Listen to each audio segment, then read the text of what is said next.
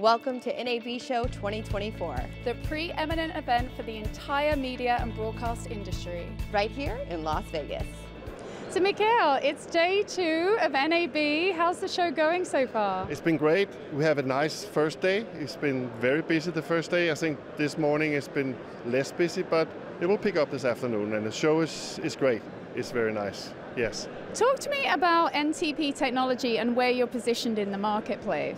So NTP technology historically does audio routers for broadcast.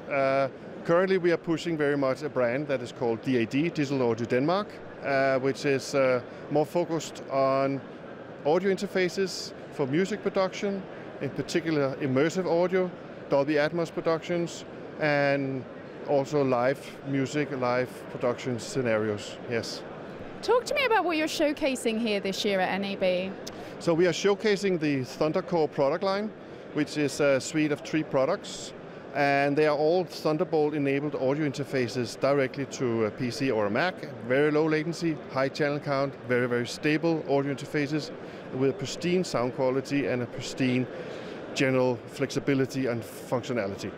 And they are kind of, in its basis, very universal, but they targeted different market segments depending on how they are configured.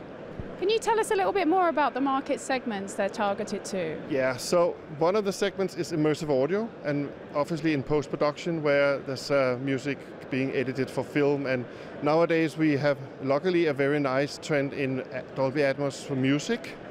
So we are an audio company, even though it's NAB where it's a lot of video, but we are very much audio DNA guys here.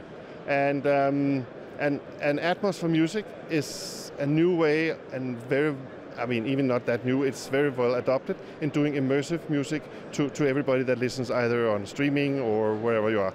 So we are a central part, our products, of the infrastructure of those productions, and particularly also due to our OEM relationship with Avid, that is a very well-known producer of software for music editing, and we provide interfaces for those workflows as well.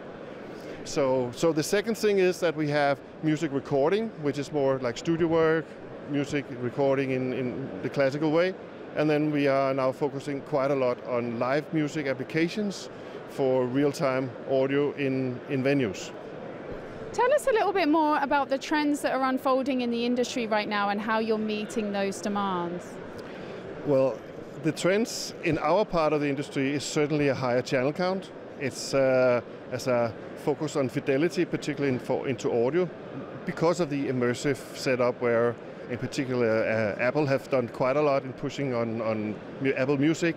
So there's a focus on improved and increased sound quality and music fidelity, which is it's what we kind of stand for. So and we see that trend, and we also see a trend for networked kind of infrastructures. And that's also where we are with our Dante implementations and other implementations to come in the future.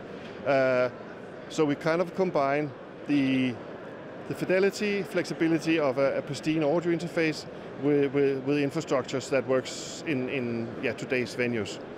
And on that note, what do you see happening for the future when it comes to NTP technology? The future will bring more network formats. It will bring more integration to other systems, either other manufacturer systems or other control systems. But basically the future for us is to stay in this pristine space of music production, because there's obviously different targets where you don't need that much of pristine and others where you really do it.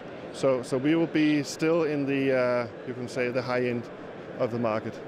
Fantastic. Yeah. Wishing you a really good show, Mikhail. Thank you very much. Thanks for coming by. Have a nice show too.